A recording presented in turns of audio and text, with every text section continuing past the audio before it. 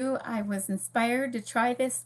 I have a new camera, and so I'm learning how to use it and how to get on Facebook with it and all that kind of stuff so that it can point down so you can see what I'm doing. So my name is Judith, and you are in Jesus Journaling right now. And if you are watching this live, please tell me below and say hi. And so I'm going to get into this. I'm also from hisunmeasuredgrace.com where I blog.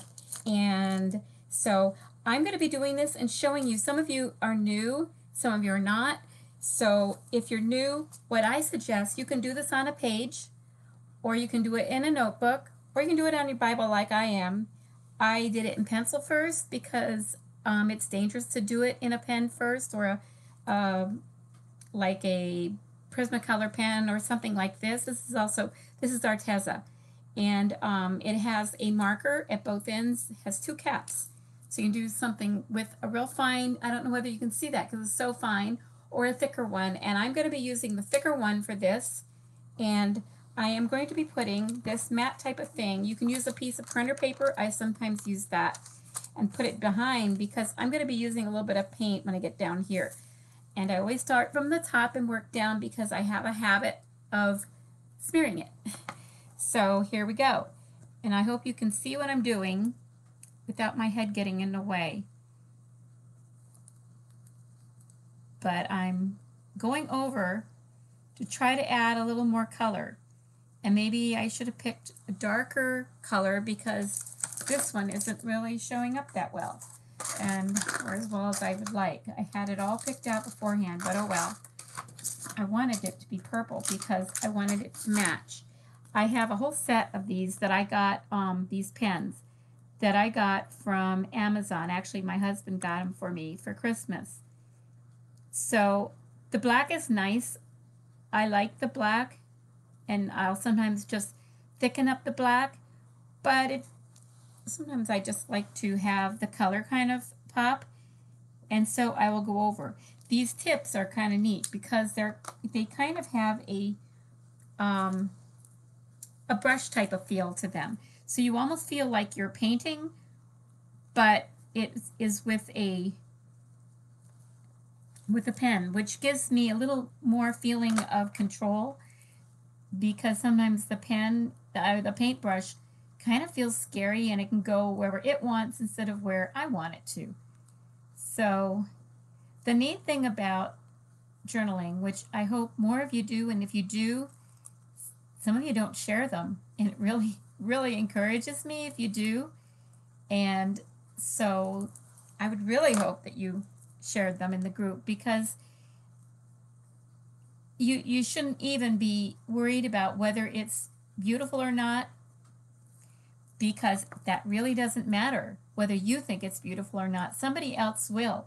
And often what I am drawn to the simplicity of a journal. To me, it's even more beautiful than when I kind of get carried away with my pencil and then I have to do all the things in my crayons. I use Prismacolor pencils a lot. Now I'm going to take this. No, I was going to paint that. So here's my paintbrush, and I have a little, this is from my laundry thing, and I use that for a little bit of water. And then these are, I forget what they're called. They're Japanese. I was born in Japan, so I kind of like that they're Japanese. And they're Japanese pens, and I can probably, if I remember, link them in the, what do you call it? In the description box. And I like doing the outline of my drawing in my pen, which I think the pen I use is too far away. But a black Prismacolor pen or Arteza pen, because it gives it a definition. And sometimes, for some reason, when I do pencil, it shows up. For some reason, it just shows, you know. And I'm not, see, if you can see that, if you can see it close enough, I just went out of the lines, and I really don't worry about that. I don't worry about the perfection, because this isn't about the art, it's about the heart. And it's about you drawing closer to Jesus as you do this. So you shouldn't be worried about whether you can do it right. Even if you are not artistic at all, copy some of my designs. I got inspired for this from something on Pinterest. Okay, that's how original I am. It was not a journaling art thing. It was just something. Actually, it was an advertisement for something, and I copied. Ooh, I really went out of the lines that time. See, that's the problem with doing it live, and I'm standing up, not sitting down, and I'm further away. But you know what? That's okay, because I don't want you to feel like it has to be absolutely beautiful. And so that's that. And now I'm going to like clean off my brush a little bit. And I don't worry about if it's not cleaned off enough. That's just me. I'm not a perfectionist in some things, and when I am, it sure gets me in trouble, like I used to with my house, trying to keep it clean. You can't keep a house clean with kids, you know. But anyway, here you go. Here's the cross. And the Bible verse that I'm doing is, "Blessed is he who comes in the name of the Lord."